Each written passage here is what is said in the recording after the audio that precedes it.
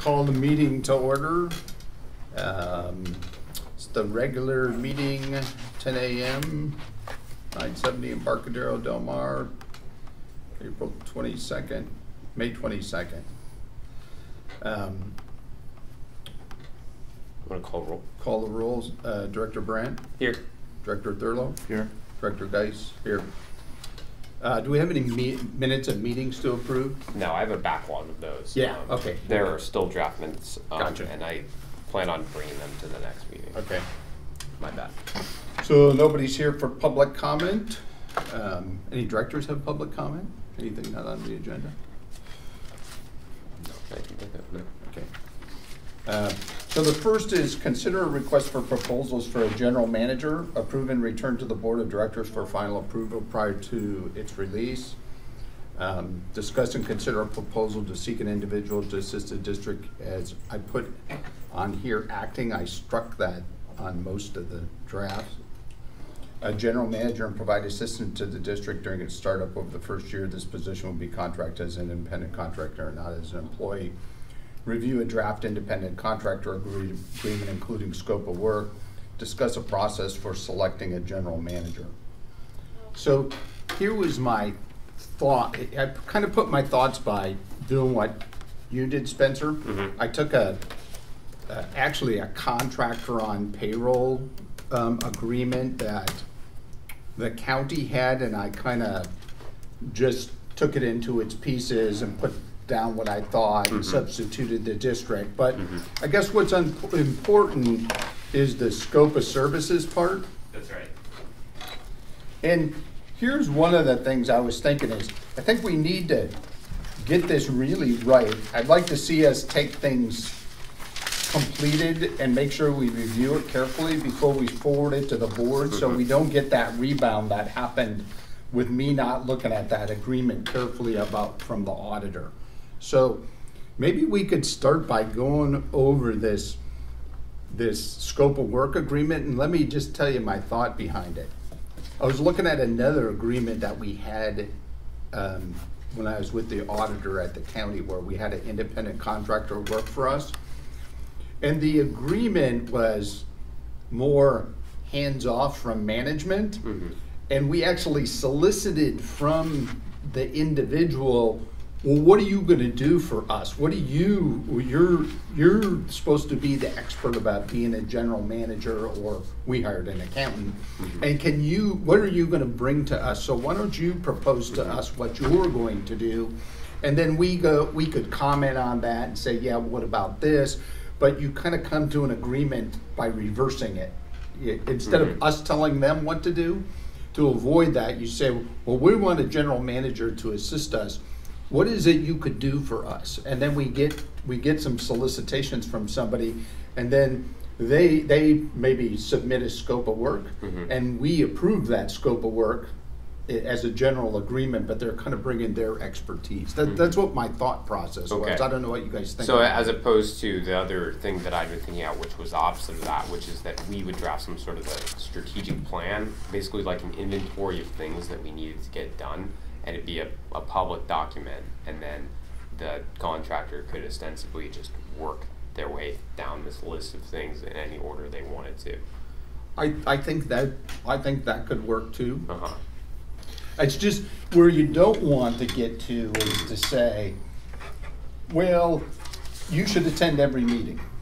We want to say, hey, if there's important things on the meeting, it'd be nice for you to come and assist us. If we want that person to come be the clerk of the board, in the absence of someone else being able to clerk of the board, could we have you be the clerk of the board? And so those are the kinds of things that you either can reverse through it, have that person have the vision to come help us, or we can do this strategic plan, or we could do both. We have a strategic plan, and they submit to us their work effort. So anyways, what do you? Well, from my perspective, one of the important things to do is to define what the scope of services are, because I think that that's where we're going to have, I think this is obviously where there's going to be the most discussion at the board level. And so I think that the arrangement where the contractor would like give us advice and ideas about You know, when we say, what are you going to do this week? And they say, here's the things that I want to do. I think that there's a universe where that would work, but just hearing about it right now, I don't know, I feel kind of wishy-washy on it, I guess. Yeah, so you want to get a general scope of services of what the general manager, a normal general manager would do. Well, a normal contracted general manager, yes. So you're talking about a scope of service, but what I'm hearing you say is that the next step that we as a board need to do is to outline our work plan, our policy plan, or, you know, for the next 6 to 9, 12 months. Put that in place first, and then solicit. Well, what I'm saying, general manager. More so, what I was saying was that the duties of the general manager need to be outlined, and they need to be, or the services that we are soliciting from someone need to be outlined. Because if this is going to go out, if there's going to be a job description that goes out, we're going to need to have these things delineated. The challenge is, what I see is, you want to keep this an independent contractor. Yeah. And if it's an independent contractor. So when we brought this other agreement from the Silver Creek, I think when we say prepare all necessary work product necessary for regular and special board meetings, administer financial aspects of the JAD, oversee the JAD field activities, maintain archives and records, miscellaneous GAD. I think those are okay if they're broad, but if they get into this detail of telling them how to do it, then you form that you're directing the work of the employee. Even though some of these are relevant, like it would be nice if the general manager participated in managing the financial aspects of the GSD, whether instead of a director making a deposit, the general manager could make the deposit, initiate transfers in FIN, and have the board approve those things. So I think defining that scope of service in a really broad way is okay. It's kind of like, you know, the legal counsel, Trindle has proposed to us how to be the general manager, and here's my contract, here's how I would do it. And so you kind of want that same agreement with the other side of the party to the transaction. How would they handle the duties of a general manager, meaning they should understand what that general manager normally does in an organization. Yeah, no, I see what you're saying. And so the concern, just to outline and make sure that we're all on the same page, the concern with the GHAD contract was that it was too broad, or that it was too specific? It was too specific. Too specific, okay. Because you get in there and say, the board of directors will tell them to do this, and you're really saying in an independent contractor relationship, it's like general legal counsel. Well, they're the damn expert. They're going to tell us. They're going to tell us how to be general legal counsel rather than us telling them. We're not going to tell them which code. Yeah, we're not going to exactly. tell them which code to. But here's my concern, and then I'll drop it, and that is, I think you need a pretty sophisticated board of directors to have a contractor general manager. And by that I mean they have to really understand their role, which is not to tell the guy to do individual things. Right. And I don't see that this board, no knock on this board, but it's very, very hard for even sophisticated boards to be able to handle, you know, their guy, but you're not going to tell him what to do. Right. So that's what I was trying to make clear in the contract when the board enters into this agreement with this person. That's right. Especially in a pro bono relationship, you know, they got to work with that general manager, and the general managers to help the board along and to give them advice, but a general manager needs to know when to step back and count votes too. Yeah. But I think the tendency of a board like this is going to be at every single meeting to come up with stuff that he needs to do or she needs to do. Yeah, and I think Spencer's idea about a general strategic plan or a general description of the job is probably appropriate to put into the contract. This is our expectation. We also have that expectation, we're asking this person to do it for free. That's right. With no expectations of Yeah. future compensation. Yeah, well, Right. and one of the things that we had on here on the agenda is trying to figure out procedures for how we would, like, you know, not tell them what to do, but how, if we as a board wanted something done, how we would be able to get it done. Because we can ask them to do things, right? We can say, hey, you know, in order to, you know, can you, I don't know, can you make sure that this is processed like through the payment system, or Right. like what is? Tell me a little more about where you see the limit is, because I think that's kind of the crux of the issue. Because the board can't If they're an direct. employee, and if they're an employee, they're operating under the direction of the board. Right. That's right. And therefore, they are an employee. They're not. Now, why did we not want them to be an employee? Number one, because we can't afford it. And so Have to pay therefore, as soon as we insurance and step it into the realm of employee, we gotta have a payroll service, we gotta get into W-2s, we gotta get into federal and tax reporting, Yeah. we gotta pay social security, we gotta pay workers' Right. comp. Right. We, you know, so we really end up you know, eventually we wanna get there, but that's taking a big step when you start Okay. having employees. At least that's why I Mhm. kind of avoid employee relationships first. So maybe when we forward this to the board eventually, and this is jumping ahead for a second, but maybe the way that it should be looked at is that this is an interim position and there's a specified Yeah. amount of time, with the assumption that then once we get through the specified amount of time, there should be money, we should have done some sort of revenue raising to be able to start looking at the feasibility of having an employee. Because I think that'll make everyone else a little more comfortable with it as well. That's kind of where I was putting in, well, just for the initial year of startup, which Uh-huh. is a quarter over already. So I Yeah. was thinking out till next Yeah. March? by the Uh-huh. time we got organized. Okay, so what's our next step? Well, I think I was trying to look at one of these old agreements and see if we could.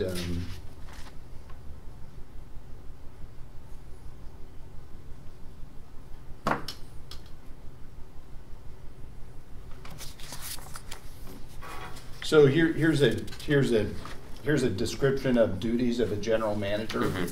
May include but are not limited to interpreting and ensuring compliance with all agency policies and procedures, standards of quality and safety, all applicable local, state, and federal laws and regulations, directing the establishment of overall strategic plans, long-term goals and objectives for the agency. You know, that's a pretty technical Yeah. one. I think we'd want to make ours a little bit more. I mean, you want me to take it back and give a shot at including in the scope of services, a general description of the kinds of services we would expect? Yeah, I think that would be great.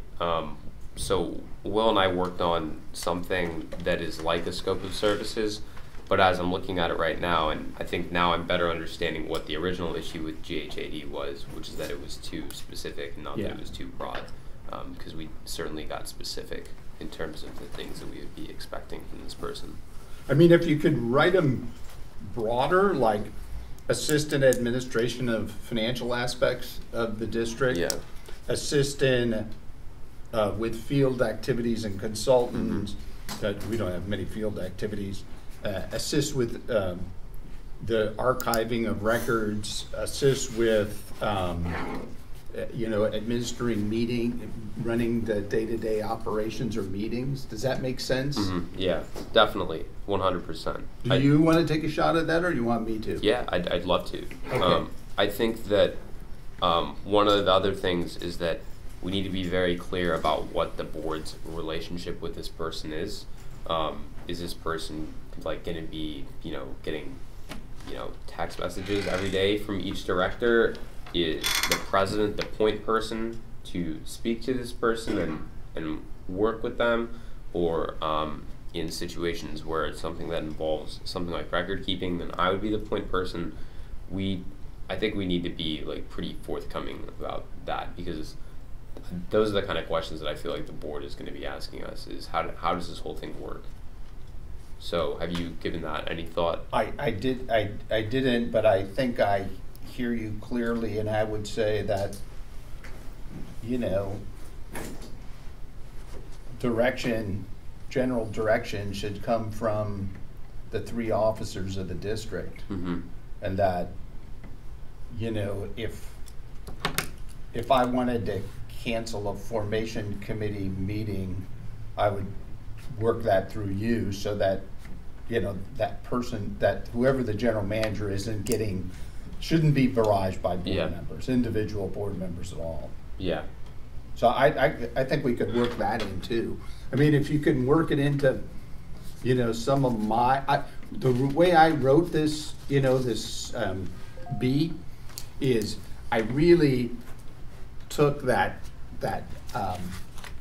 theory of that other handout that I had, what is a true independent contractor? Mm-hmm. And the theory behind writing this, I was using the language in that write-up. Yeah. Yeah, and I think it looks really good. It's But if you work that paragraph in about what the overall general expectations are of a general manager in broad areas, I think that would be good. Yeah. So what it sounds like is we need 3 things. This Exhibit A needs to be amended to include more of the scope. We need some sort of a like job description type of document, which is the thing that Will and I have been working on.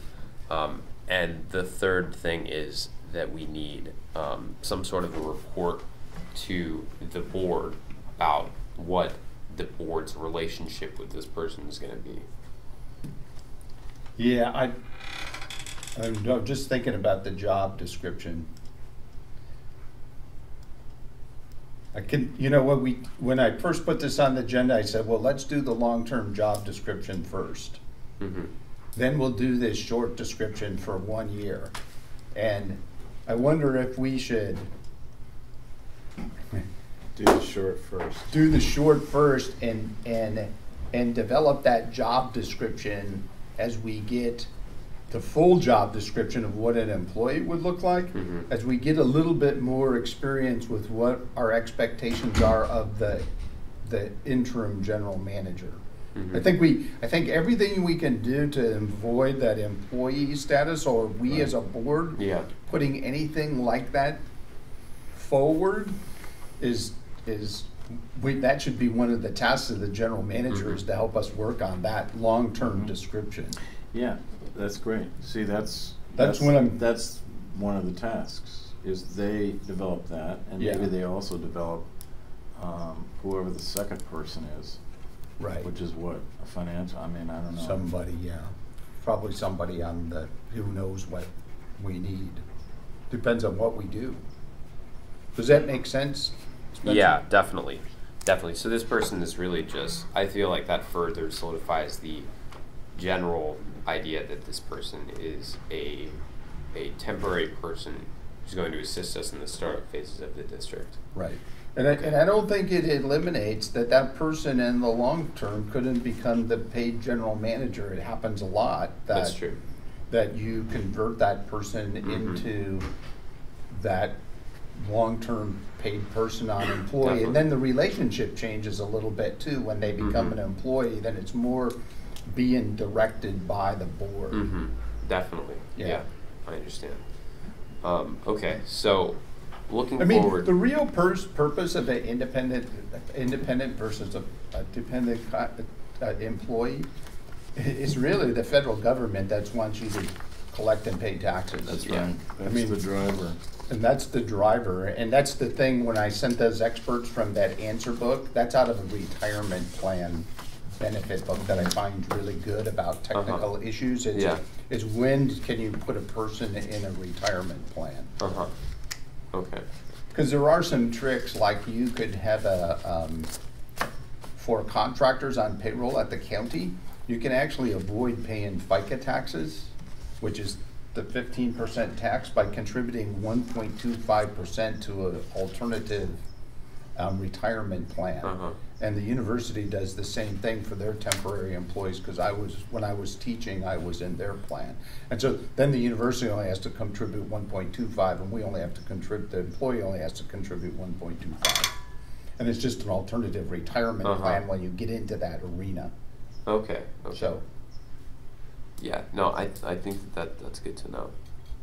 Okay, so I'll let you take a shot while I'm gone, and then do we put it on the next agenda, or do we want to have a special meeting to get this out of committee? That's what I was going to talk about next, is the timeline for this. So our next regular meeting for board business will be on the 6th of June. And Bob, you're leaving on the 1st of June. The 1st of June. So I think it would be good for us to have another meeting before that time, schedule a special meeting to work through some of these things.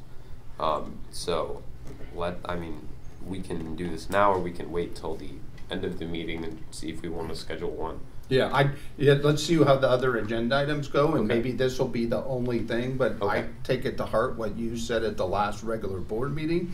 This is probably like the most important thing that needs to come out of this committee to get back to the board at the next meeting. That's right. I mean, and it's just, we should get it done. Definitely, 100%. So as many meetings as we need just to touch base and get back together on this. Yeah, definitely. Let's do it. Definitely, and thank you so much for preparing this, Bob. I think that the contract really looks great. You know, the only thing you guys could take a good look at is, I was a little bit hazy on the insurance provisions.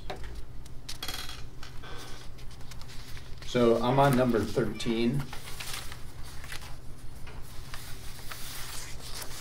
And so this particular contract model, I took from the county, and it's for their contractors on payroll. So their contractors on payroll are a form of county employee, even though they're independent, don't have a job description. It's more like for the doctors and where you can't pay them enough wages, like the OBGYN and that kind of thing. So here, it's the district will defend an identified contractor against any claim, lawsuit, judgment arising out of the contractor. So that means we're picking up coverage. And so when I talk to, I get this really mixed message talking to the insurance people. One group says, no, you can't cover those independent contractors. And then Alliance says, well, if your district employee was driving a county car or district car, or driving their own car up for the benefit of the district and got in an accident, whoever goes after that employee could go after their insurance, and then they could come after us because they were working for us, and therefore, yes, we would indemnify them against that, and our coverage would cover that. So in that respect, this language is okay. But I just I'm not an insurance expert. We're going to get that on another item, but I think it's okay how it's written, but I wasn't sure. No, I totally agree with you. If we don't have a broad insurance coverage, right, we're going to have the contractor indemnify us. Right.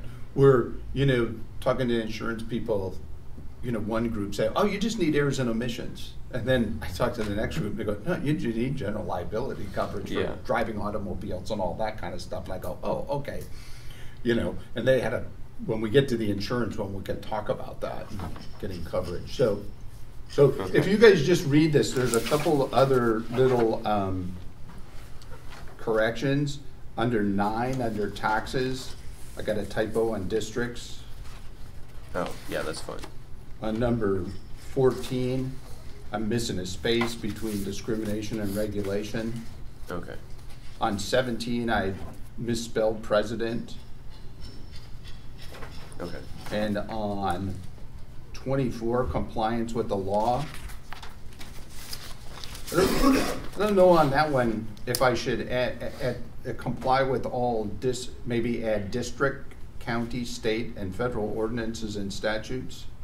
I don't know if county applies there and if I should be substituting district. Would any Well, county, to be safe. I would think any we just county add, ordinances yeah. and statutes apply to our district? So Yeah. we'll just add district there. Yeah, okay, I can make those corrections in FODA revised. okay. And, cool? Yeah, and actually, I can make the corrections. You wanna make those? If, Okay. If you wanted me to come back with That's fine, with the new yeah. one, okay. That sounds great. Yeah, I think this is looking really good. I was impressed. It's easy when you copy and paste. True. Don't reinvent the wheel. Yeah. Well, the scope of services, I think, is important, and that's a good discussion we had about adding that general description. Make sure we come to an arrangement to sell to the board when we go into the board why we're suggesting this independent contractor relationship. That's right. Yeah, and I think that that was kind of what I was getting at when I talked about the report. It's both why the committee is suggesting this, similar to what a staff report that would come out of the Right. committee and would go to the Board of Supervisors would say. Right. But would also go more in detail about this is the way that the relationship between an independent contractor and the board would work. Right.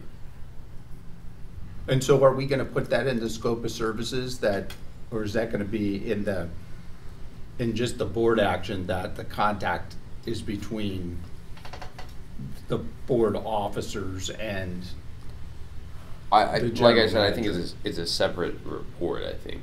Or you're talking about the relationship? Yeah. Some of the relationship and the procedures behind that would go into the scope of services. okay. So you But it might would be wanna more say, extensive, the document. they would seek general direction from the president or its other officers? That's right. Okay. Okay. And put that in the scope? That's right.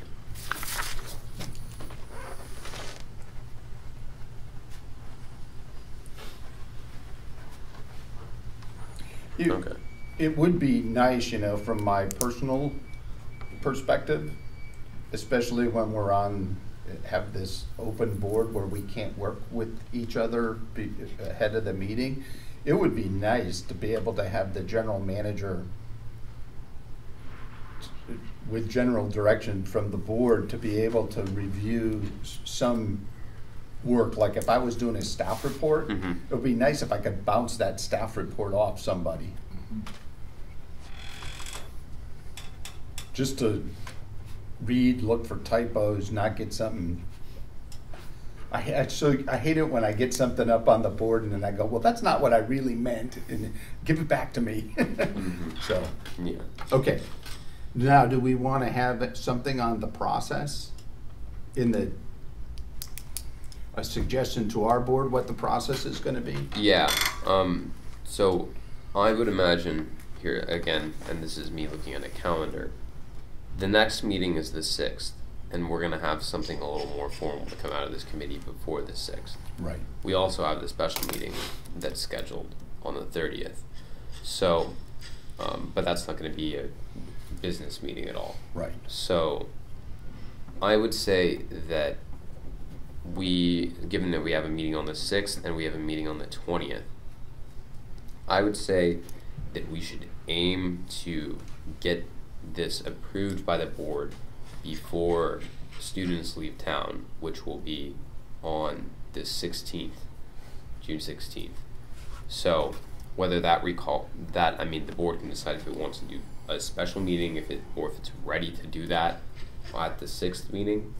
But I think that it's important that we get that out before students leave so that everyone knows about it and we kind of sidestep any sort of criticism that we would get because of that. Right.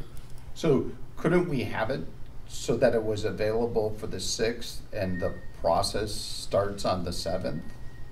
Oh, definitely, 100%. And Are I think you thinking- the process would just be floating a job description, I'd imagine. Right, or the scope of services and the agreement, you could. Oh yeah. Yeah. All of those things in a Right. packet. Right.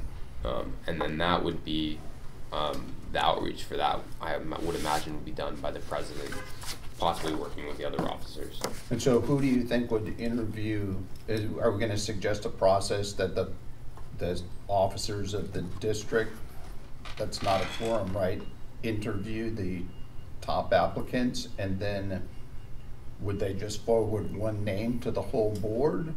Or do you think that we would take the top 2 applicants and have them go into a public meeting? Which I know George saying that's not necessarily. Well, for attorneys, I don't Think think that. it works. For a city manager, I don't know.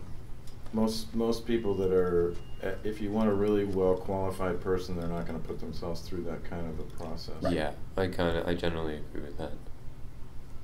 What you're looking at is if you get a couple of retired people who have a lot of time on their hands, Right. and know. Right. So you want a meeting of the minds between the officers of the organization, and then they just forward that name to the board? Yeah, I mean, I think we can, this is where I do believe we have, under the law, the ability to go into closed session and really have a robust discussion about candidates and who I'm not they sure are. if we could do that for independent contractors. For potential employees, I think we can, but I'll have to look at that. It's probably true. Probably. The more you can do it in public, the better you are. Yeah. Especially, you know, like we don't want to pull a fast one on the students or something, you know, so we do want it in the open. Yeah. But on the other hand, the board is only going to get to discuss the candidates in an open session. And I mean, if we had the am I going to share with, I mean, are you going to share information that you have regarding, you know, experiences you might have with a candidate? You can't share it with the 3 officers because that's a Brown Act violation. Yeah, right. Well, yeah. Yeah. I think we worried too much. Let's get the process rolling. Yeah. And then, I think we have some. and then good let stuff the to board, you know what, let the board noodle it for 15 minutes about what they would feel most. I mean, I know myself, do I really want to be presented with a name and this is it? Take it or leave it? For this one I will, but not for the full-time paid. Right. Yeah, That's a no, I different agree. process, I think. Yeah, and I think Alright. the circumstances are something that should be taken into account. It's a lot different of a situation, given that we don't have any sort of structure. Okay, so or we're staff. gonna let the board, we might put some, in your board staff letter, we could put some suggestions, Mhm. Yeah. but we let the board make a decision on the process they want to use. Yeah. Yeah, Okay. I agree with that. So I'm gonna bring back those things. I'm gonna bring back the staff report. Hopefully a one-item special meeting of our formation committee, right? Yeah, I would imagine so. Okay. And then the amended agreement.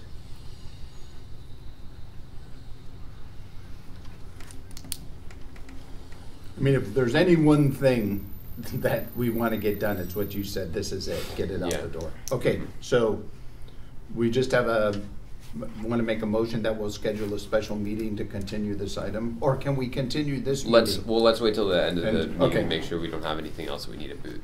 All right. We're good to go on this item? Yeah. Done? I think so. Oh, any public comment on that item? All right. Let's go to item 2, consider request for proposals for legal service approved and returned to the Board of Directors for final approval prior to its release. Discuss and consider a proposal for legal services by an individual firm to assist the district as general legal counsel and provide assistance to the district during its startup over the first year. Discuss a process for selecting legal counsel. So I think we started this process at the board because George took action and delivered letters to. They haven't been delivered. They have not. No. Did we approve them at the last meeting? I thought they sent it back to us. And what was the reason that we were going to look at it one more time? Oh, I thought that was something else. I can Was go it back and approved? look at the draft minutes and Why don't see. you look at the minutes and just see? I Okay. thought they sent it back to us, that Did they? letter. I thought that they sent back the financial agreement to us. They definitely sent back the financial agreement to Yeah. us. Here, let me log in.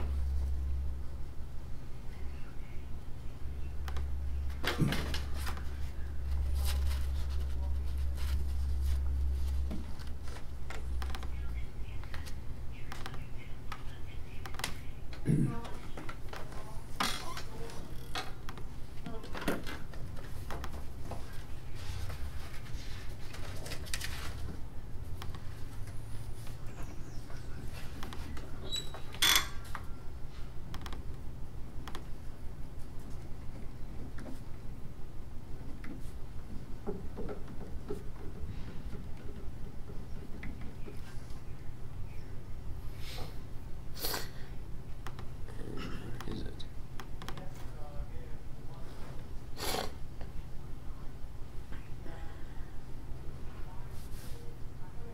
This is fine too. All right. Well, we can continue the discussion while I look for this because. Okay. Do you want to, Yeah, you want to do one of the easy ones on the financial, like you wanna do the, number 3? You're just still looking that up? Yeah. Yeah, okay. You wanna go to number 3 for a minute? Yeah. Is that a quick one? What? Yeah, it's a quick one. So discuss accounting services for the district, reviews revised draft memorandum of agreement between IVCSD and the county auditor, approve and return to the board of directors for final approval or submit to the board president for execution. When we look up the minutes, I forgot, I think we were returning this to the board, but I wasn't sure. Mhm. So here's another draft, and this is after the auditor's review. They added the first whereas IVCSD has chosen the county treasurer to be the district treasurer and placed their funds in the county treasury. That's only the auditor thinking in terms of, hey, they are the treasurer, now we're talking about Yeah. accounting services.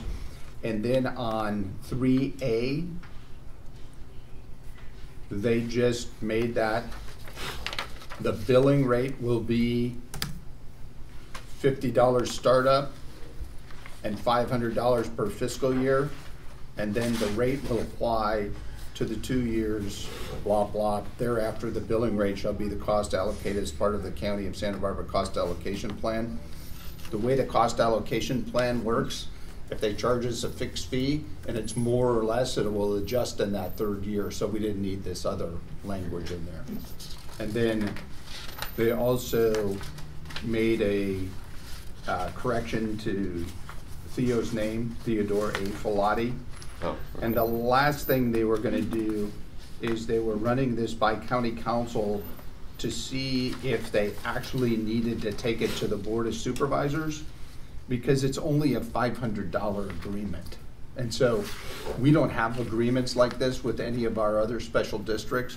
I think we wanted to do this so our board understood what the services were. So we'll see what Gazzoni has to say of whether we have to take it to the board. Mhm. So But the next step is for this to go to the go back, CSD board. go back to our board, yeah. So I'll make a motion that we refer this to our CSD board. I second. And that's just pending whether we need a whether I revise it for that signature. I should be able to find out today or tomorrow. Well, we're taking this back to the board and we're authorizing the board president to then continue the process on by going and Yeah. speaking to these Yeah, people. okay. But if we submit it to the board with, if we don't need the county board of supervisors to hear this, we'll just go simply with the signatures that are necessary. Okay. All right, hold on, let me write up this motion.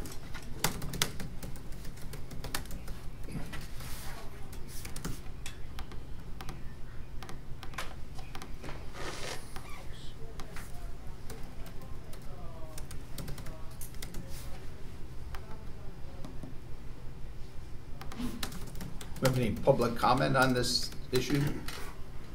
No public comment.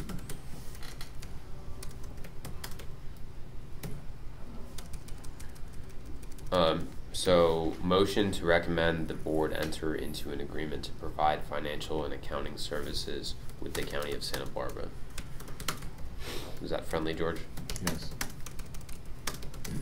All right. How about the County of Santa Barbara? Do we want to add auditor controller Okay. office? Friendly.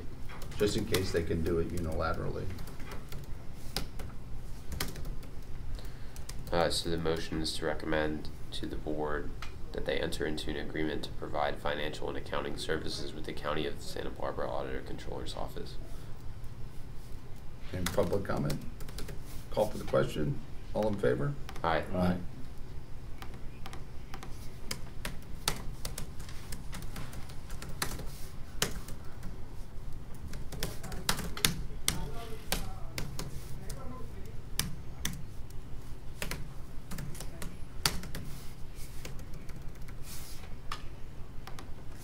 Okay, and this was item 3.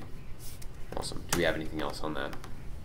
I think that's it. The other two, 4 and 5, are to That's right. get back to where we don't name these positions. So maybe we can quickly take 4 and 5. Okay. Um, I have the info back on 2 if you wanted to do that one first. Okay, as let's well. go to 2, back to 2. Okay. So the board authorized the president to sign the letters and mail them to the interested Okay. parties. Cool. Okay, good. Okay, so we started a process, and that is soliciting the bar. It's soliciting Women- 3 organizations. Yeah. One of them is the bar. One of them is Santa Barbara Women Lawyers. The other one I can't. quite Legal Aid remember. Foundation. Legal Aid Yeah, Foundation. alright. Okay. So at the same time, I did include as part of the agenda a communication that Mr. Trindle, who's is attending the meeting, has sent out to us, offering his services to the district. He even, got a little stronger in terms of that position by showing us a draft proposal for what a contract would look like. That's not included with your packet, but he sent that to me.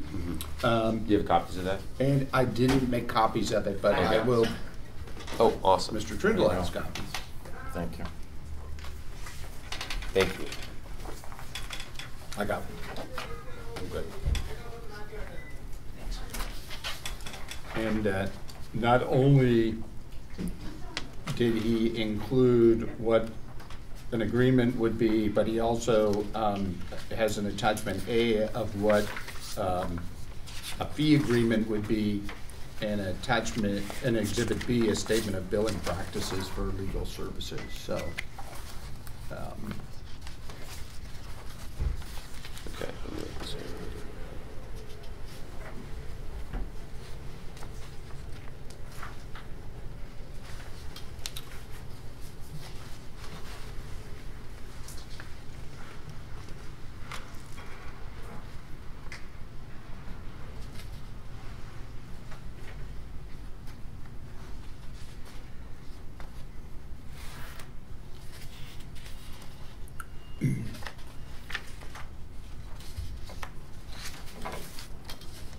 he also has a, just on our general manager description, you can see that in his agreement, he has a scope of work and duties that is number 2. Yeah, So I noticed that. might be a little format that we could use for our own agreement for general manager. That's right. Yeah, I'll definitely give it a little Yeah. cross-reference then. Yeah, it's cross-reference, right. So I'll let you guys stew on that for a few minutes, and then maybe we can ask Mr. Trindle if he would like to make a little presentation. That sounds great.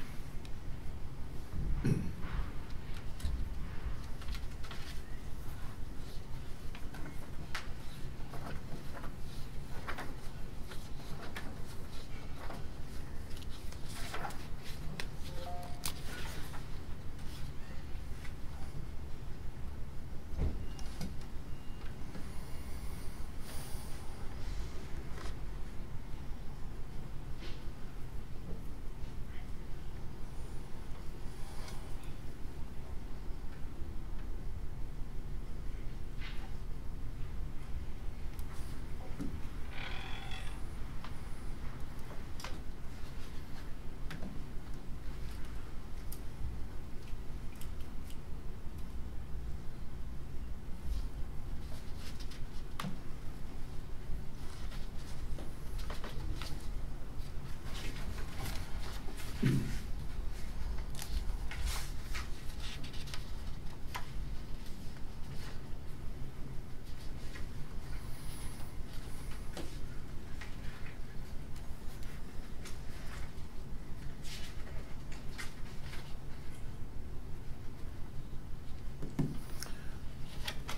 okay with the board chair if I ask a question, preliminary question? Sure. Of Ross. Have you made any donations to the university? I have contributed to the Alumni Association, not to the university directly. Okay. Over and above your annual member? I'm a lifetime member. And have you made additional contributions? I have in the past, I haven't currently, I haven't recently. Okay. I think I need to recuse myself from this discussion since he's somebody who's made contributions specifically to my alumni association. I Okay. hate to do it. I really hate to do it. But given that the standards in Isla Vista for conflicts of interest are much higher than in the rest of the world, so I hope that does that. I think that, do we want to, before we hear from Mr. Trindle directly, yeah, you probably want to step out on how we handle this particular contract, proposed contract. Okay.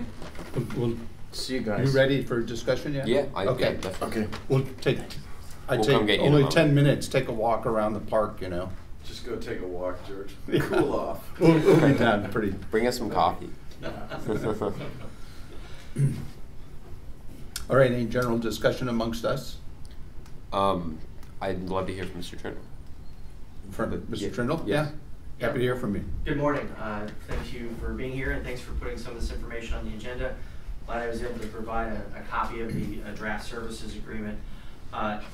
In terms of what the agreement provides, it's comprehensive, but it's also fairly standard for the types of legal services that my firm provides. For the record, TRINDLE. I did send out an email blurb initially to President Bertrand. I know that the district has been very busy, and I didn't actually hear from him for a couple of weeks because of other duties that he had. So it's at that point that I approached Mr. Brandt. I sent him an email correspondence, and then based on my attendance last week, he encouraged me to put together this information to present to the next board meeting, the next committee meeting for the committee to discuss, ask questions, perhaps give me some direction about that might assist in having this go to the full board at their next regularly scheduled meeting. So it was upon his invitation that I did that and submitted the information to Chairman Geis, and that's kind of how we got here. So for your record of how I got here. I got it a little bit after we had published the agenda, so I didn't put this on as part of the agenda or a late follow-up, but Understood. brought it to the meeting. And when you're running everything yourselves, those types of decisions have to be made. Just briefly, I graduated from UCSB in 1999. I was part of the Law Society department. I don't believe it still exists, but I had a criminal justice emphasis. I was also part of Associated Students. I was the chair of the Judicial Council for 3 years, and I wrote the Judicial Council Code that was in use until about 2005, 2006, when a lot of Associated Students went through some evolution in terms of the party system and other things. But it's my 14th year of practice. I've been involved in representing public agencies on their behalf since my career began. I did start out initially at Santa Clara University and graduated in 2003, looking at high-tech intellectual property, but the market was terrible. And through circumstances, I ended up coming into government representation in terms of general counsel work, primarily representing public employees, law enforcement, public safety, and teachers and administrators for the first half of my career. And then I started getting into general counsel work after that, representing publicly appointed bodies, publicly elected bodies, such as the Community Services District. But I also have a background in technology and public safety, and some of the issues that I follow are the intersection between tech and local government, drones, privacy policies, for instance, body cameras on law enforcement, the use of paperless systems to provide agendas, those kinds of topics that are at the intersection between technology and public service. Alshire reminder, my firm, all of our clients, I would say 98% are public agencies. And we don't sue public agencies unless it's in the course of representing a public agency ourselves. We are primarily defense-oriented. Overall, in terms of litigation, we represent public agencies and public employees.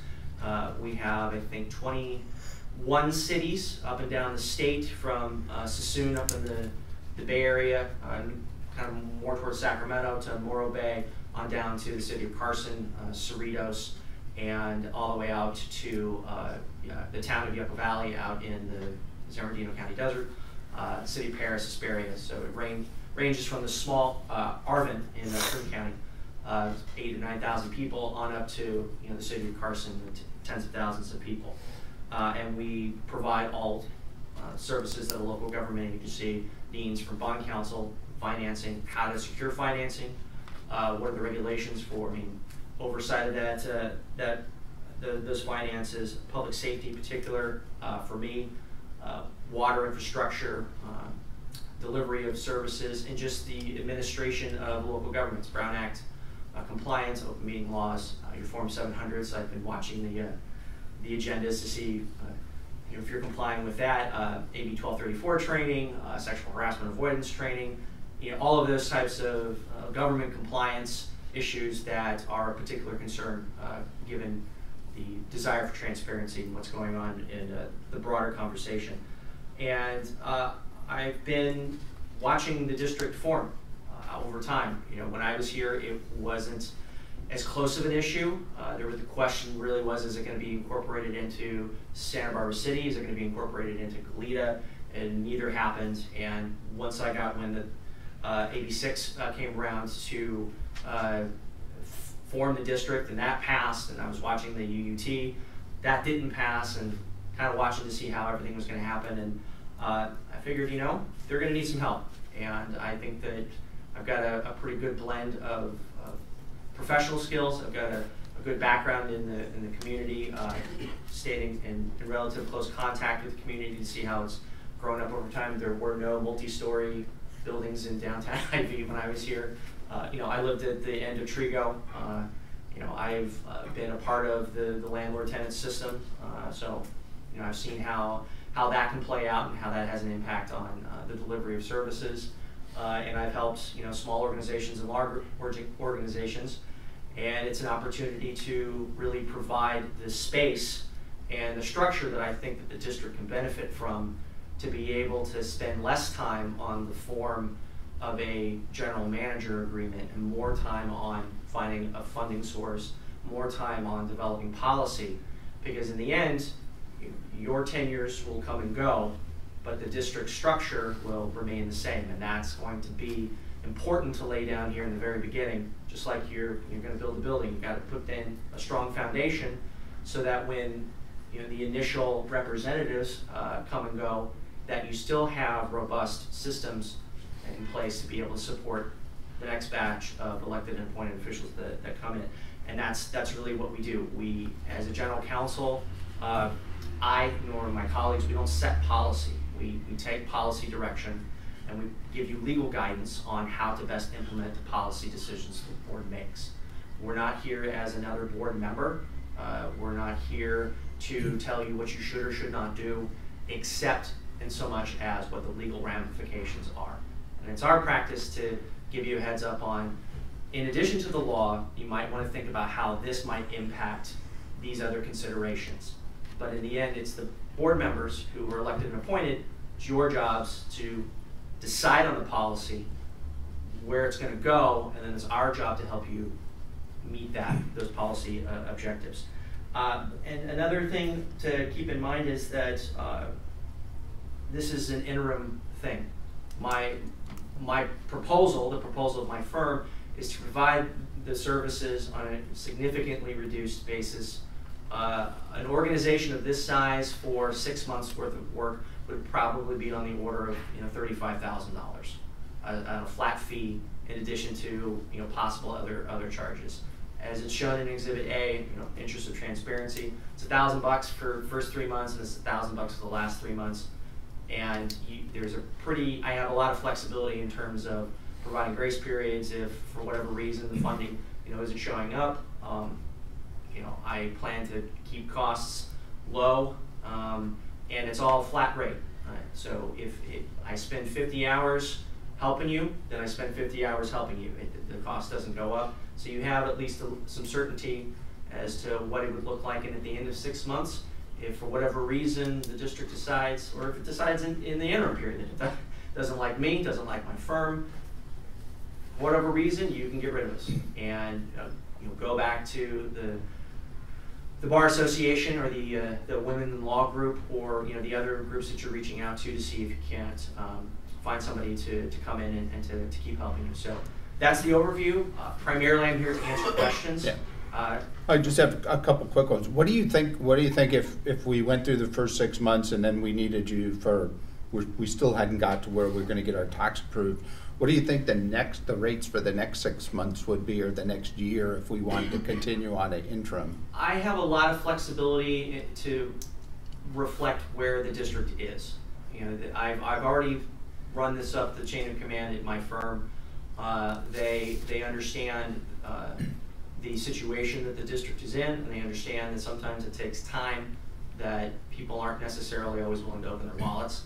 So the goal would be to negotiate whatever would be palatable to the district. A few more minutes, yeah.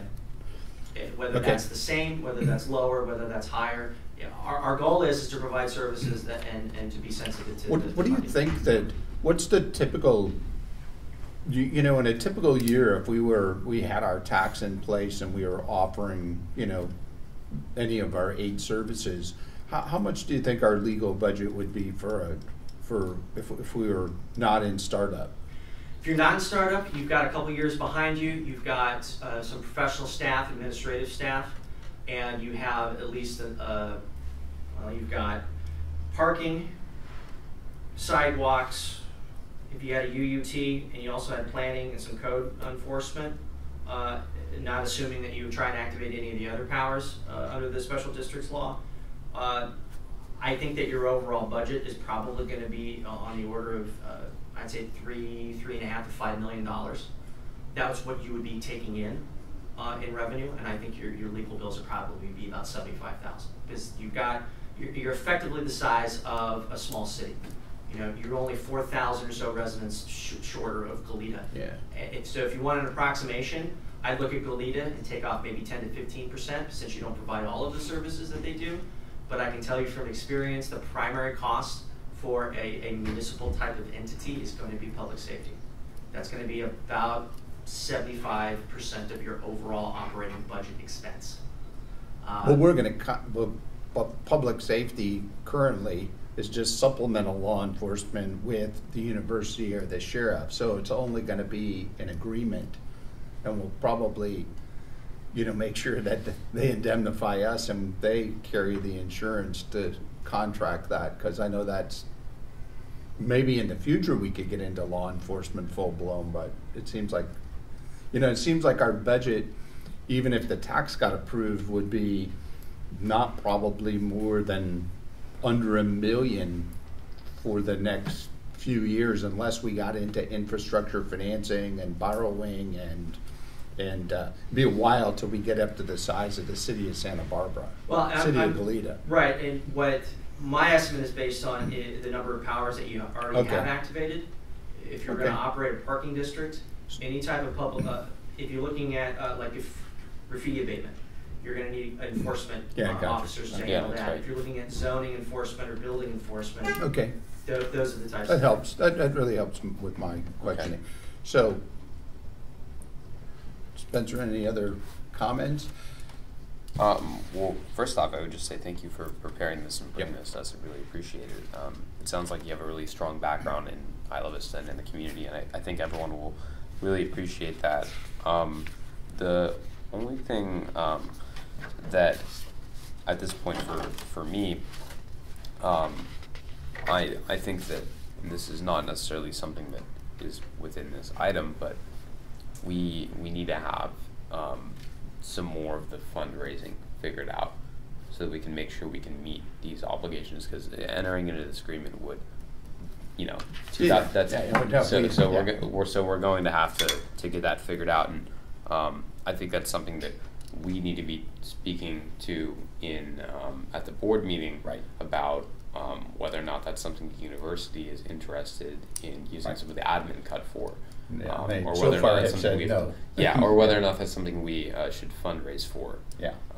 So, I mean, I think this looks really good, and I should definitely take time to read it all. I skimmed it a little bit, but I mean, I think that in terms of, you know, I did a little research about the firm and the different places that you represent, and it all looks really good. I'm really impressed, and I think that given the way that things are working out, we should probably try to enter into an agreement sooner rather than later. Right. So my kind of gut reaction is, I think I really appreciate this proposal, because it gives the district the opportunity to say, hey, there is a solution out there.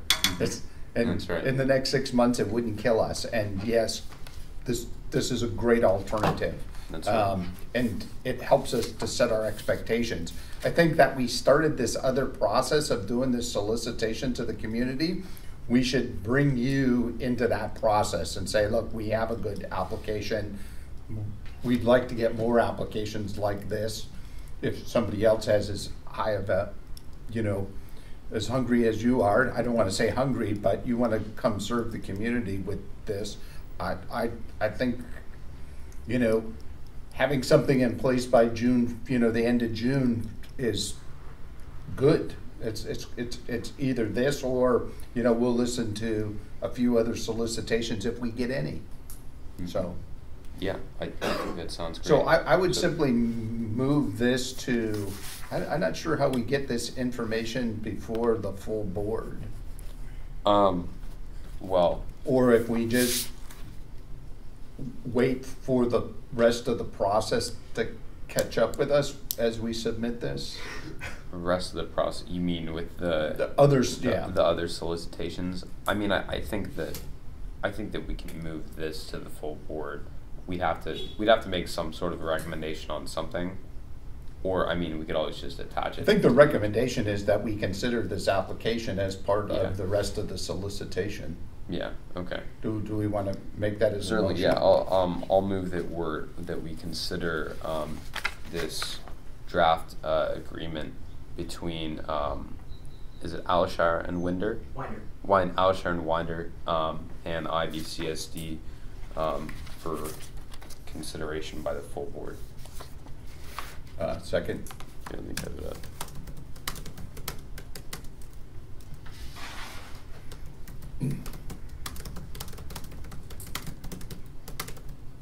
It's okay for George to come back in now. As soon as we Soon vote make on the this. Yeah. Are you local by chance? No, not currently, but I've Love to move done back. the travel up here and back many times. So So where do you live? I live in Upland, which is near Ontario Airport. Oh, cool.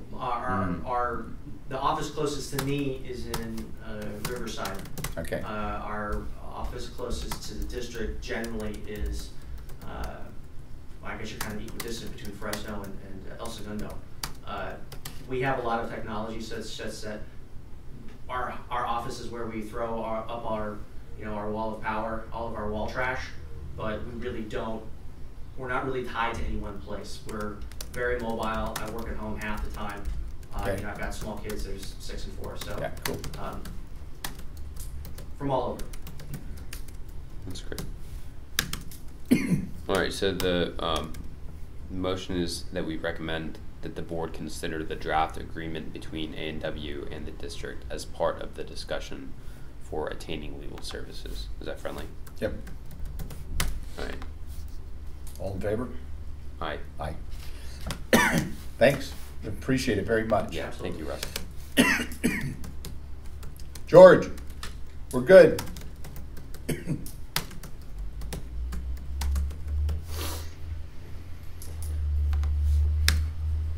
guys must have really grinded me.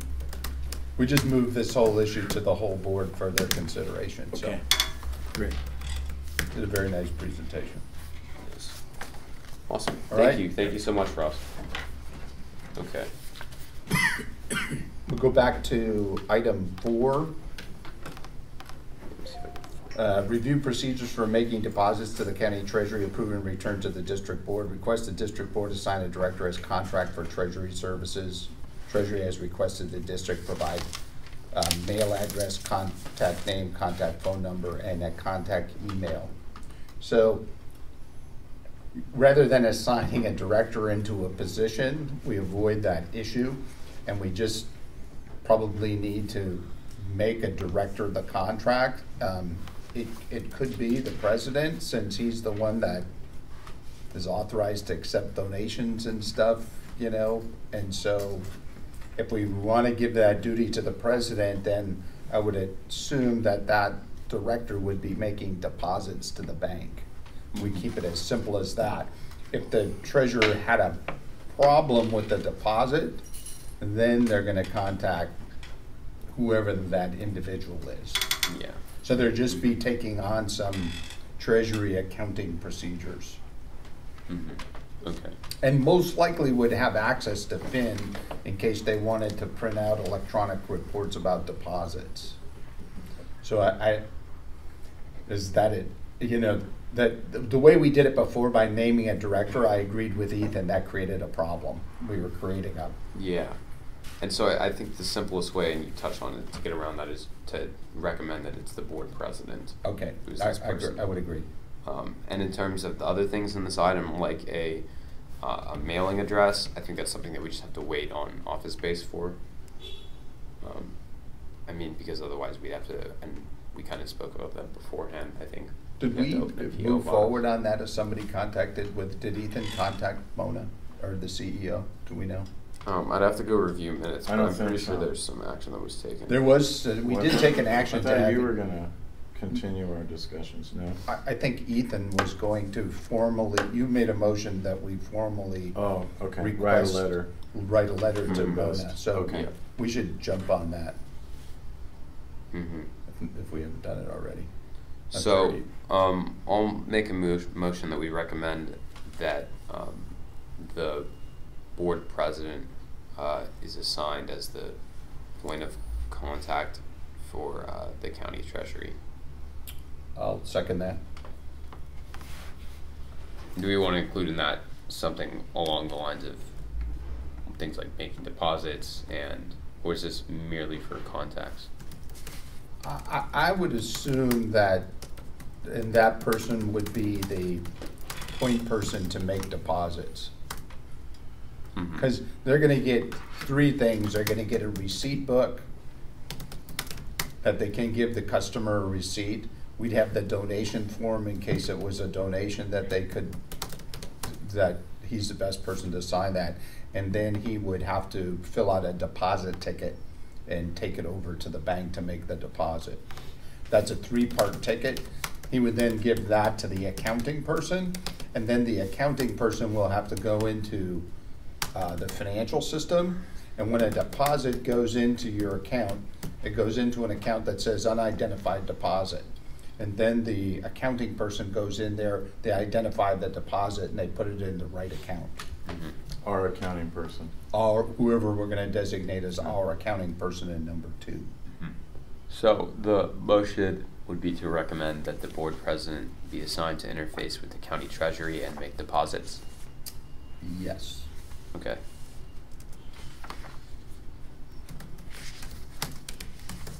And who's the second on that? Me.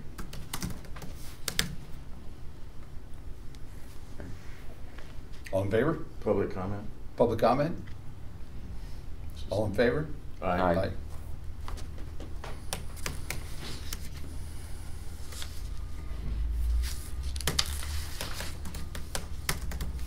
Okay. That's great. So the next one is, item 5 is review procedures for initiating and approving accounting entries in the county accounting system. Request the district board assign a director as contact for accounting services and to initiate accounting entries. Request the district board authorize the president to approve the accounting entries. So I meant to put so the accounting process is a two-step process. One, somebody has to technically go prepare either a deposit, they have to prepare a payment. They could prepare a journal voucher, moving money between accounts. They could approve budget transfers. Sometimes that's a one-person transaction, and sometimes it's a two-person transaction, meaning if you're initiating a payment, it's going to be a two-person transaction, meaning I'd prepare the payment, somebody else would approve the payment in the district.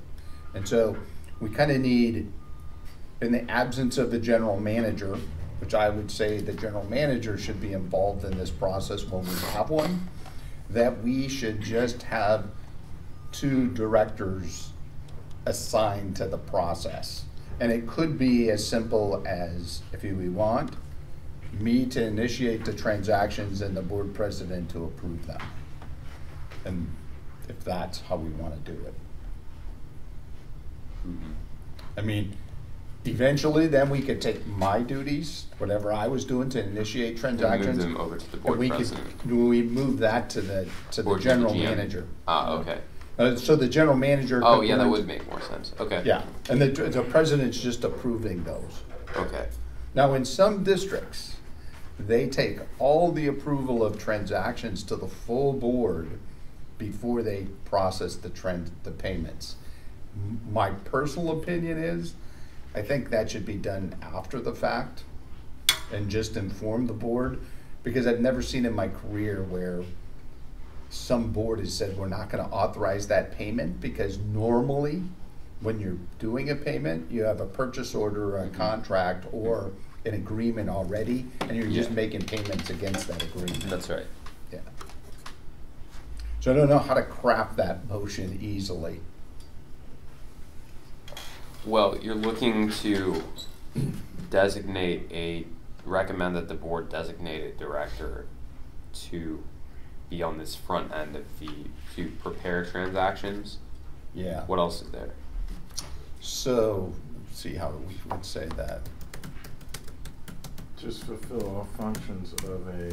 Just assign a director to initiate accounting entries and authorize the president to approve those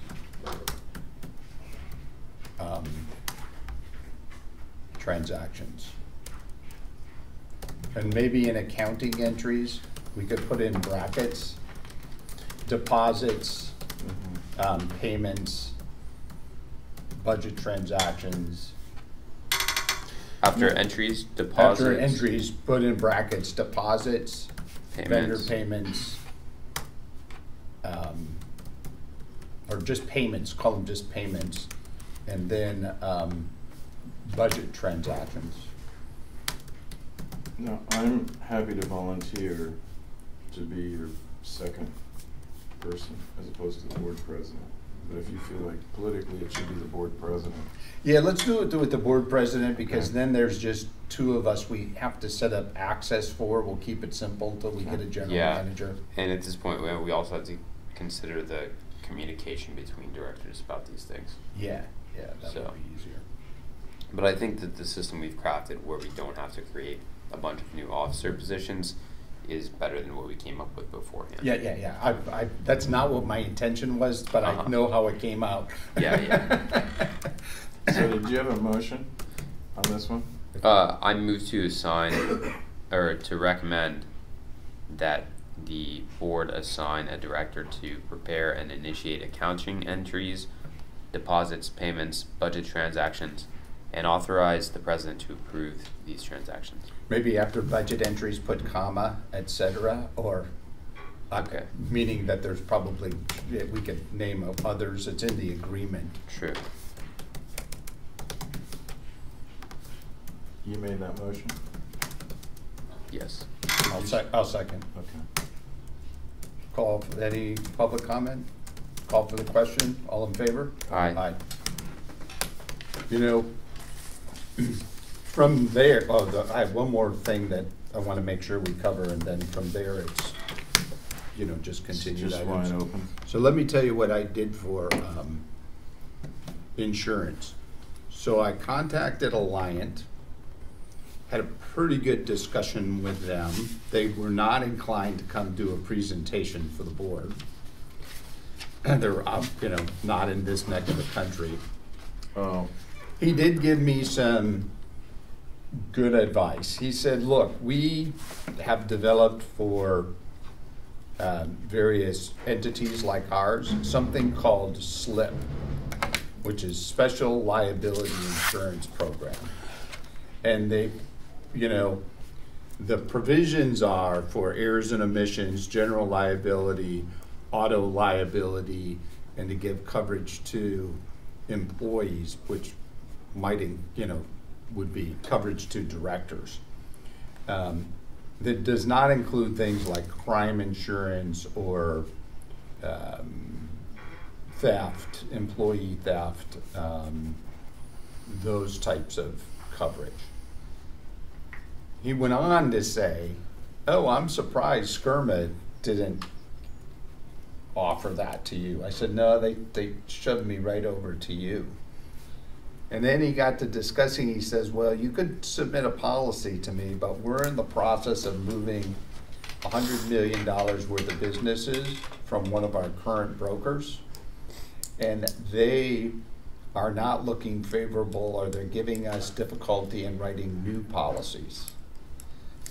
So then I go, oh, am I just saying that my account's not worth it for the amount of liability you've been taking on, and we really don't want to provide coverage to you as an organization because you're kind of at a high risk status without a lawyer. I mean, I tell them the truth. We don't have a lawyer. We don't have a general manager. We just have boards of directors. And I go, So then he says, but I have somebody who competes with SCRMA, and you should contact them, and they are called Golden State Risk Management Authority. And I opened up their portal today and said, oh, they look like they have a really nice portal and a lot of good information, and they're a pooled insurance authority. So are they for-profit or not-for-profit? Or I would say they're for-profit. Okay. But they represent over 100 government entities, and Golden State Risk Management Authority is the premier risk-sharing insurance pool for public entities in California. Current members include cemetery districts, special districts, water, sewer, and lighting, fire districts, school district, counties, and cities. So, have you gotten anywhere near a premium price? I asked Alliant what was in the ballpark, was 3,000 to 5,000 in the ballpark, and he said that was in the ballpark. So Okay. I was just gonna, I think when I approach, if I approach Golden State Risk Golden State. Management sounds. I think I have to be careful about how I approach these guys, Yeah. because I almost have to sell them on the district Yeah. that we want insurance, but I don't want to scare them away. But that it's not worth their effort. You know, so Interesting. Yeah. I was looking for your sage advice. I call these guys, tell them that, you know, because, you know, one thing in insurance is they're going to go, you have to tell them what you want insured. It's almost like they can't, Alliant, I realize they can't come to us and give us advice on insurance and then sell it to us. They, you know, they need to have us say, well, what's our risk and how much do we want to buy? Got it. Because otherwise we turn around and sue them and say, you should have told us to insure our furniture against fire. Right. Okay. So it's a little bit more digging around and, you know. But it sounds like you've made, the initial thing is, these people have more business than they need, and a small special district out in the middle of California. With just directors and no legal and no general manager that's experienced in risk, and I'm gonna sell insurance to you. Why don't you go talk to this guy? Yeah. So I think if you guys authorize me, I'll contact these guys, but I think I have to say, okay. Yeah. I looked under. Maybe talk about how we're in the process of getting ready to attain legal counsel. Yeah. Instead of, no, we just don't have a lawyer. I mean, Right, but yeah. right. I have to be more. We're onboarding somebody, right? Yeah, we're Right. onboarding, yeah. You know, like the first person goes, "Oh, you're having meetings and you have no coverage," and I go, "Oops." Yeah. And so You guys are risky behavior. yeah, and you have no money, you Yeah. have no tax, and so I'll move that you continue to explore this. okay, yeah. I still think we need to get this nailed ASAP. So is there a way to get something that we might be able to enter into before you leave? I think that's really gonna push it hard. Well, I think what I need to come back with is that I think we should be applying for insurance that is similar to that SLIP program. That's I a think, great name for it too. yeah, Come up with, some lawyer came up with that. special Yeah. liability insurance that SLIP. gives us general liability, auto liability, errors and omissions liability, if we have an employee and, or independent contractors, do we have coverage, what kind of coverage do we have there? Does that seem like what we need? And I don't think at this point we need crime insurance or employee theft. And I don't think we need, he gave me something he was talking about, there's lots of other insurance to get.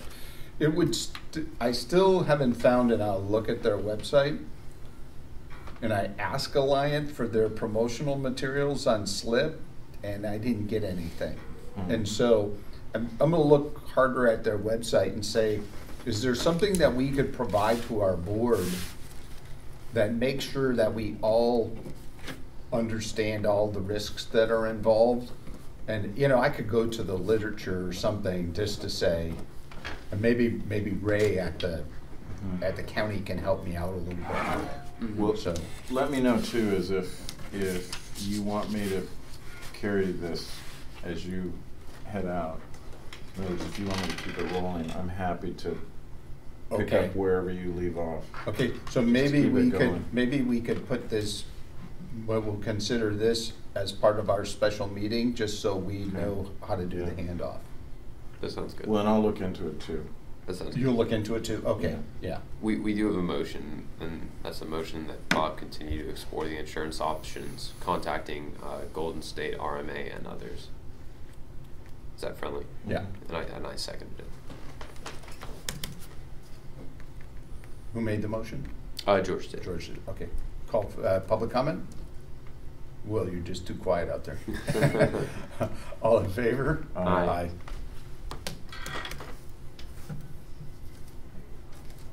The next item is, we'll just go over real briefly, continue the discussion of strategies to raise revenue to fund IVCSD operations as outlined in the document, strategies for revenue for ISD. Do we know if we made many contacts, other than great contact with UCSB to be able to? So, and I don't know if that letter has been sent. Do you know if the letter's been sent to? The letter to the chancellor? I'm not aware of it, no. Okay, so that we need to keep moving on that, because Okay. I actually spoke with the chancellor last week. So then the next move is Jonathan in the audience was going to set up a meeting with the Fund for Santa Barbara. And that's I've sent 3 emails and have not gotten any replies. interesting. I think I might just go in person. Yeah. I haven't looked at that yet. So that one's pending, and then I'm gonna catch up with the Santa Barbara Foundation. Okay. To see where Right, cool. where they're at. Okay. And the other thing I was gonna do was to go talk to John Clark, who's the head of the Bauer Foundation. They don't give to something like this, but John's an alum, and maybe he knows the whole world of philanthropy in Santa Barbara in terms of foundations. Okay. Going after foundations, so. Cool. All right, we just gotta get some pledges Yeah. together so that we have, I think, some support for whomever is going to propose a budget that needs to be done fairly soon. That's right. I think the top priority is to move the UCSB Yeah, oh, thing yeah, along. huge, right.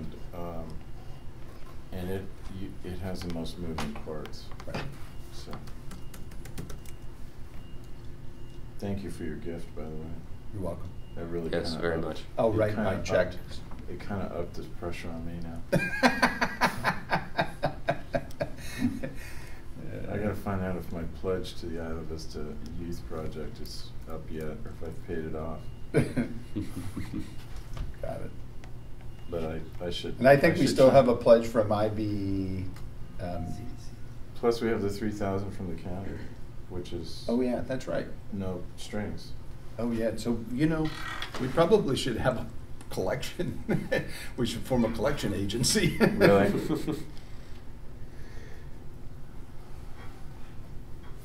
So pledges, we got Mm. 1,500 and 3,000 and. And actually, I had I have somebody who was at a dinner last night who wants to give money. Cool. Hi, this is George. So, anyways, I wonder if we should, and part of our strategies is how we want to track our pledges Mhm. and make sure we collect it and get it in the bank. Do we want to assign one of us to do that and then forward the document to the full board? I think we probably want to make sure that maybe we could, as part of this agenda item, track our pledges as part of the agenda. Should we do that? Like a standing item, is that what you're saying? Yes, so part of it is the continued discussion of strategies to raise revenue to find it, blah, blah, blah. Contact and secure donations for the district. So Okay. should we? So that's just a spreadsheet that we continue to add to. So- Yeah, we could either have a spreadsheet or we Yeah. could put a running total or say pledges outstanding Yeah. or something we'll start to track. Yeah, Okay. okay. I'll just do it as part of this. Okay, that sounds Okay. great. So maybe we just make a motion to, as part of the contact and secure donations for the district, keep a running list of pledges and receipts. Keep a running list of, Pledges and receipts. We'll probably have two kinds, government contributions and donations, so. mhm. It's just like kinda, how do you manage your accounts receivable and make it happen, you know? Especially Mhm. if people want to start to give. Yeah, and I'll second that. So the motion is just to keep a running list of pledges and receipts. Yeah. I'll second it. Here, how about I amend to say motion for the formation committee?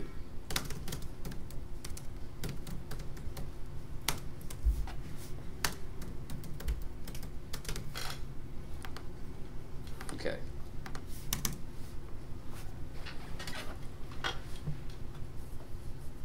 Could we make it without George here? Yeah, I think that's fine. All in favor? Aye. Aye. George absent.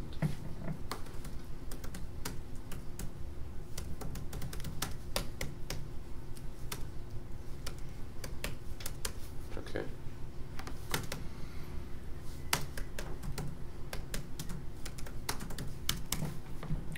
I think we can just, I don't know if there's any discussion on item 8, continue to discuss design and approve a format for a document to guide the work of the Formation Commission.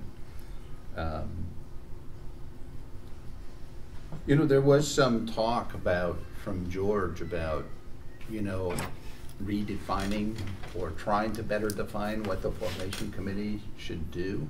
So I don't know if you have any thoughts on that, or if we're getting confusion between us and policy. The one thing that came up with me the other day is it seemed like Jay Freeman thought Formation was doing the budget, and then I think we decided to have a finance committee, right?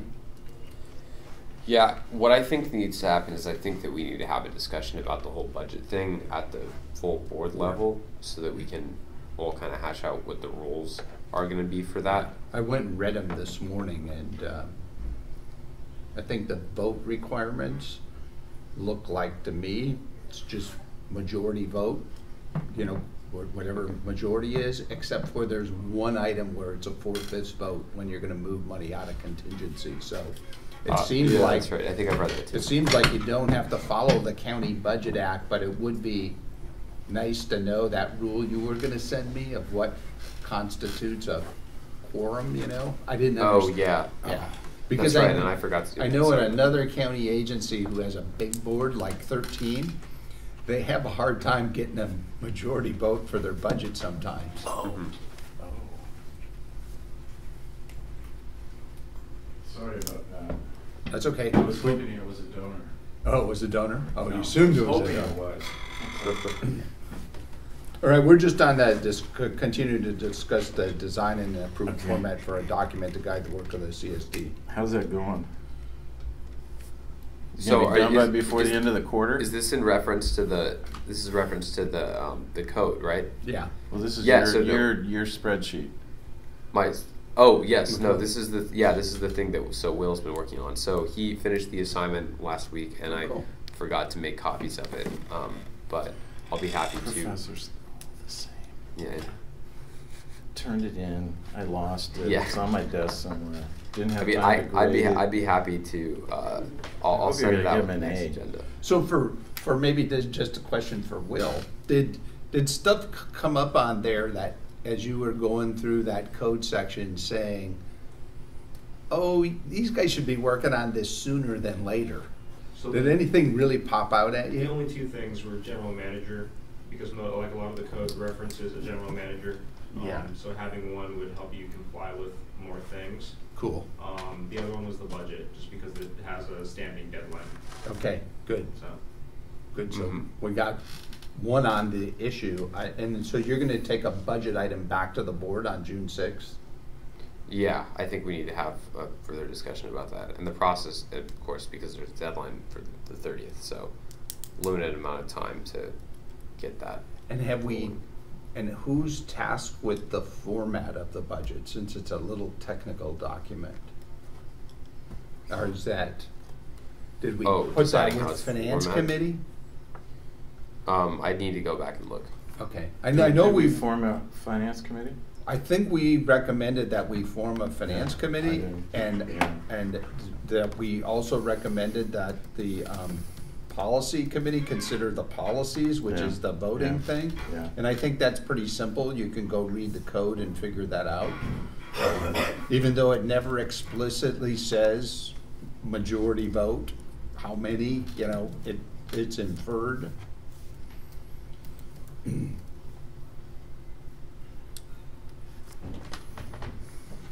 The only thing is, you know, in terms of the format of the budget, that there is a specific format that's for special districts, and it's pretty simple, but it hasn't been updated since like 1977. But it's basically a 4-column approach. What's your this year's actual, what's your last year's budget, what's Yeah. the next year's budget, what's the difference? And a lot So, of ours are can be. Yeah. That's easy. Yeah. And then it's gotta be all done, it does say in the code that it has to be done in accordance with generally accepted accounting principles, and I think that statute, which is the budgetary statutes that are out there, so. I don't know if I could help before I leave about what that format would look like, or who I should. Yeah, get. anything that you want to bring, whether it's to the full board or here, Okay. would be appreciated. Okay, I'll It's better. I think better sooner rather than later. Yeah, okay. All right, and so you'll bring this item back to the board before Will leaves? Or- Yes. When's your last day, Will? I haven't nailed it down, but probably the end of the quarter. June 17th, 18th. Are you walking? Are you walking? I am walking. Which ceremony are you gonna be in? Political science, Saturday at 9 a.m. I'll be there. These guys are drunks. Oh my God, that's Saturday at 9 a.m. awful. That's the worst. Yeah, I It's the know. worst one. After Friday night? Yes. Yes, they don't go to bed. They don't go to bed. Henry gets intoxicated just getting their breath. Oh my goodness. That's good, I'll look for you. All right, let's go on to item 9. Discuss the formation committee directors' availability for scheduled regular meeting dates of every second and fourth Monday at 10 at 970 Barcadero in this meeting room. So the scheduled meetings would be June 12th. Me having to get an agenda to Spencer by the 8th. And the second meeting would be June 26th, me having to get an agenda to Spencer by the 22nd. So, you know, June 12th is finals week. It's end of the quarter. But it would be the last time that we'd be able to look at Will's work. But that won't change Will's work, so I don't know if you guys want to have the meeting on June 12th or if we want to cancel that. Well, you know, before I should say anything, I should check and make sure I don't have a final during this time. Yeah. That's Do you probably have the first other thing. dates? Well- Do you have the other dates, like in July and August, sketched out? I didn't. Just count out the second and fourth. It's the Okay. second and fourth, but I'll give All you. right, no, that's okay. I have to go in there and put it on my calendar.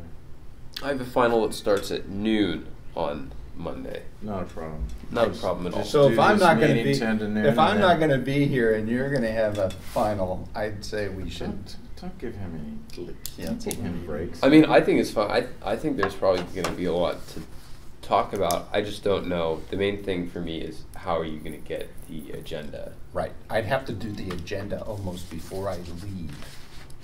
All right, I'll move that we cancel this June 12th meeting, just so there's no, just so the one guy who doesn't have a conflict here Okay. makes the motion. You have a lot of stuff to do. June 12th? Yeah.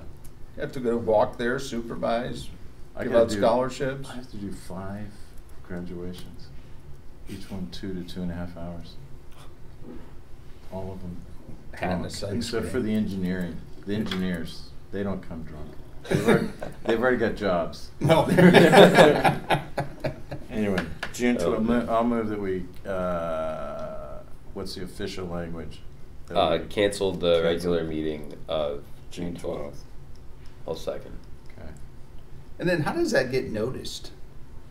I print out a cancellation, an Oh, you agenda do? that just says this meeting is Okay. canceled. Yeah. All right, and then everybody's good for the meeting of, I'll be back to do the agenda by June 22nd, so I have plenty of time to get back and Let me get just make sure up I'm to here on speed. June 26th. I'm pretty sure I am. I do have to look at my July, just, that's a good point.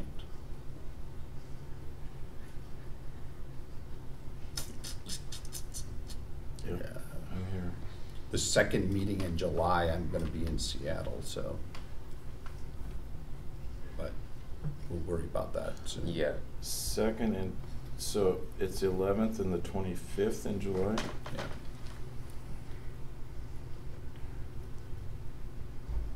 And what did we decide on July 4th for the full board? Did we cancel that meeting or move it? I don't think we've done anything at the board level yet. It's first and third Tuesday, right? Yes, that's correct. So So, Tuesdays- that would, I mean, we would Okay. most likely cancel that one. So I anticipate that for this committee, there'll probably be a special meeting scheduled. Well, first, and we're going to talk about this in a second. First off, in the next week or so, to talk about GM stuff. Yeah. But also then sometime in the first or maybe second week of June, if that's possible. When are you getting back, Bob? I'm going from the 1st to the 16th. Okay. So So I think we should have a special meeting for the GM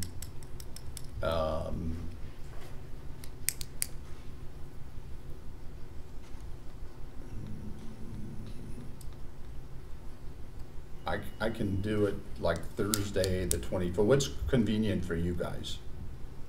26th, I'm blocked. Friday. Yeah, that's fine. We're talking about June? I think, What? no, June. we're talking about May. We're talking about immediately. Oh, okay. Maybe if we could have a meeting this Thursday for the GM? Is that Thursday enough at, time for you to Thursday get at it 10 done? work? Yeah, definitely. This Thursday, the 25th? Yes. And so we'll have, do you want me to do the agenda? Yes. Okay. And the agenda items are gonna be the district general manager, Mm-hmm. update on insurance.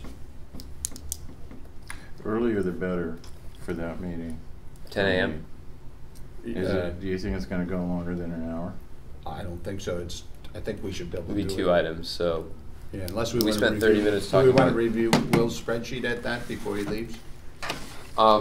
before he leaves, well, Yeah. he'll still be around. After June 12th? Because we're canceling June 12th. Oh, I mean, yeah, sure, we could review. Yeah, sure. I'll put Put it on there three as well. items, Yeah. just so we receive and accept. Yeah, it. no, I agree. Give Yeah. him his award. You know? I need to leave a little early. We got a interfaith lunch over at Moser. Okay. Okay. So we're all done anyways. Not today, but Yeah. on that Well, day. here, On well, that let's day. let's get Oh. a couple things out of the way. So I move that we cancel the meeting scheduled for the 12th of June.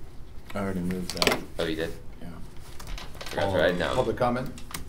Seeing none, all in favor? Aye. Aye.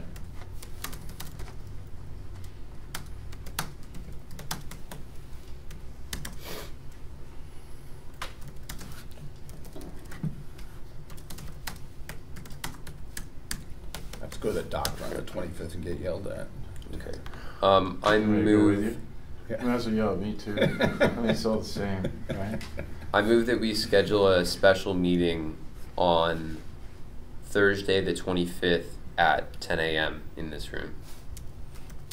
Is that enough notice, 72 hours? We need 24 for special. Okay.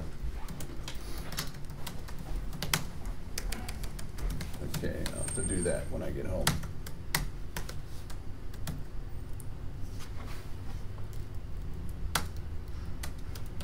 Okay, Let me read it back. I move that we schedule a meeting on May 25th at 10 a.m. in the community room. Special meeting. Yeah, special meeting of the formation committee.